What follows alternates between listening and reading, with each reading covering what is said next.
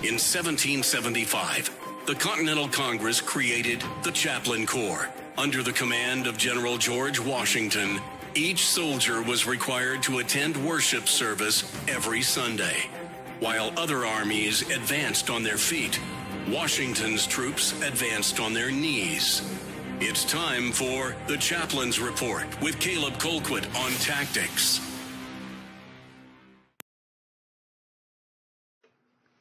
Chaplain's Report today does come from the book of Psalms, and I got into a discussion about desire and how we talk about desire, because sometimes I think Christians go a little too far and overstate a little too much in the dangers of desire. Now, desires and passions can certainly be misled.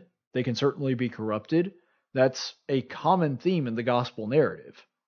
A lot of the problems that Jesus confronts is he's talking about desires or passions that have gone too far in one direction or the other. However, we usually talk as though an excess of desire is always the problem. That's not necessarily true. See, I believe that sometimes our desire is either misplaced or we lack a righteous desire.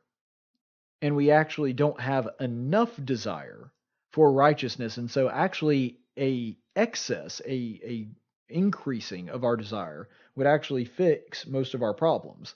Because even our evil negative desires typically are rooted in something good. There's at least a grain of goodness and truth contained within them. A good example of this, and I'll go through a few here. When it comes to sex, a lot of people want to be able to have it before they're married. And even though that is a corrupted desire, it actually does come from a good place. Because human beings should want to be intimate with another person. And I don't just mean in the physical sense, I mean in the spiritual sense as well. They want a closeness, a relationship. They want to be able to trust another person that much. But that's a level of trust that is only supposed to come after marriage, and that's the reason that that physical act is supposed to be coupled with that commitment. And so it's not so much that they have too much desire for that relationship, it's that they don't have enough desire for a correct relationship, for a correct physically intimate relationship with another person. They don't have enough desire for that, and so they settle for the incomplete version of it. They lack the righteous desire to preserve themselves to make that physical relationship better once they finally do get married. And so actually adding more desire in the right direction would help them out. Hunger is a great example of this. If you become, gluttonous, then in a lot of ways that's a lack of desire to use your body to benefit Christ. Because that should be the primary purpose of our bodies, correct?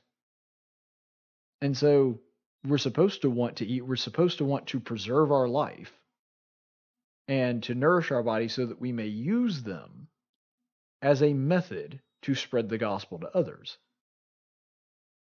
So it's a lack of that righteous desire that causes us to play into our more base desires.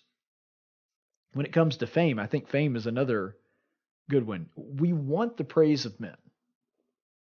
The problem is we want the praise of men more than we want the praise of God. We should want the praise of men. The Bible is pretty emphatic about this. It tells us that we should conduct ourselves in a good way so that even our enemies will look at us and have a hard time saying that we're the bad guy and pointing that out to us and pointing out our flaws. We're supposed to, and are actually charged with being good workers, good employees, good neighbors, all of those things. We're supposed to desire the praise of men. It's only when we don't couple that with a much greater desire for praise from God and acknowledgement from Him that we start prioritizing the praise of men and it starts going awry. And so it's really more adding desire in another area that would be the correct manner, the correct way to fix that. Same thing with money. A lot of men desire money, and it gets them in trouble. Why? because they aren't putting that desire in the right place. We should desire money. We should desire it so that we can use it to help other people, people that are in need, people that are less fortunate. And we should also want money so that we can use it as a means to protect and provide for our family. That is a godly thing. That is something that God charged us with. But it's when we start desiring the money itself as opposed to desiring it for the good that we can do with it, when we no longer look at it as a resource to improve our Christian walk, that all of a sudden it becomes a problem, that it becomes tainted, that our desire winds up in the wrong direction. And so that's really the difference here. And that brings us to the passage of the day, and it comes from Psalm 37, 3 through 4. Trust in the Lord and do good. Dwell in the land and cultivate faithfulness. Delight yourself in the Lord, and he will give you the desires of your heart. I want you to notice a couple things about this verse. First of all, it's conditional language. The psalmist David here doesn't just say, okay, well, if you do this, then God's going to give you whatever you want. Notice that there's a condition added into that. That before God grants you the desires of your heart, you have to trust in him and do good. So in other words, once you have transformed your relationship between you and God, and once you have submitted yourself in obedience to doing what's right by him, then your request can be granted. You understand why that's significant? Because a sinful person that comes to God and just asks for whatever they want, that request is going to be a lot different than someone that has actually submitted their will to God. They're not going to ask for the same things.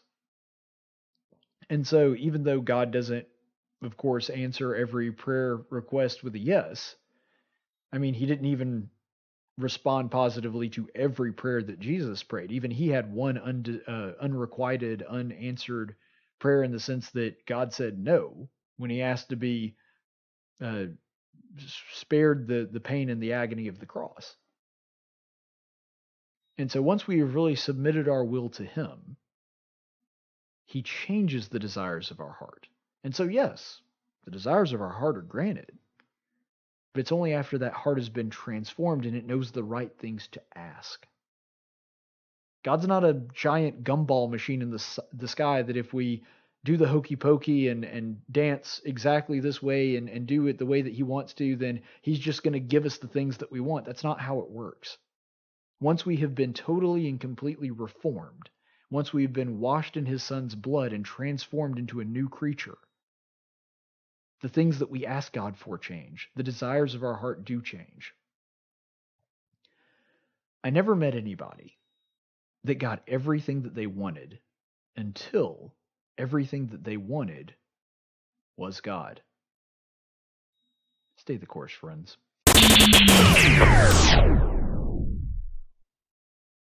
Now, I know you're here because you're interested in information on what's going on in the state of Alabama and around the world, and you've come to the right place for that. But it's YouTube, so you could also just be here because you're bored. If you want me to keep making videos to keep you occupied, you need to go ahead and like and subscribe.